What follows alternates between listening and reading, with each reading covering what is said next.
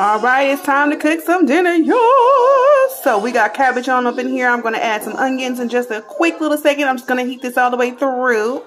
Okay. All right, and we are adding our onions up in here. I season with a little bit of pepper and some onion flavoring. All right, so I'm going to go ahead and let this cook down. I'm not going to season it too much with anything else really other than the onion and the pepper, because I'm going to add something else in here that's going to have its own seasoning. I'm just going to let this cook down a little bit. Yes, you will hear kids in the background. Why? Because kids live here. Okay, you ate all your food? Good job, good job, good job. All right, now, we'll be right back. All right, y'all see how it's cooking down? I went ahead and I added a little bit of oil in here. Looks like a lot, but it's actually a little bit because that's water.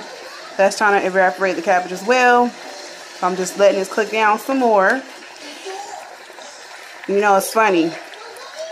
Whenever you are not doing something, the kids don't want to be bothered with you. But when you get on the phone or you trying to do something important, they all want you. But it's all good. Why?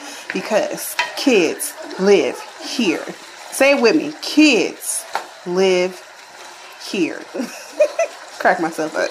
All right, and then we have the salmon we're going to go ahead and put in the oven. I seasoned mine with garlic and lemon pepper. I put a little bit of olive oil pan spray on the bottom so that it wouldn't stick. This is my first time cooking this from Walmart, so we gonna see. Not sponsored. So I just turned this back up to like a boil fry, whatever you want to call it. I'm going to go ahead and add this in there. It's a teriyaki vegetable sauce stir fry kit. Brussels sprouts, broccoli stalk, broccoli florets, red cabbage, kale, carrot, pea pods, and teriyaki sauce. I already took the bag out.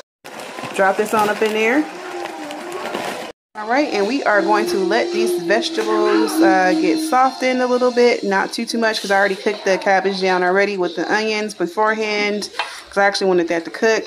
I'm just going to mix all this together, and I'll be back with the teriyaki sauce. All right, so we got our vegetables in here. Get ready to add in the teriyaki. All right, so we are going to go ahead and add in the teriyaki. Give it a good stir. Let it simmer for a minute, and then it should be good to go. So just remember, because we added the cabbage, the sauce is not going to be as thick. However, it's going to be just as great. Just extra vegetables that are added. All right, and there you have it. I have my vegetable stir fry with teriyaki sauce and my salmon right under it. I know it's going to be super delicious. Let me know if you happen to make your own. Tell me how it comes out. See you later. Thanks for stopping by. Ta-ta.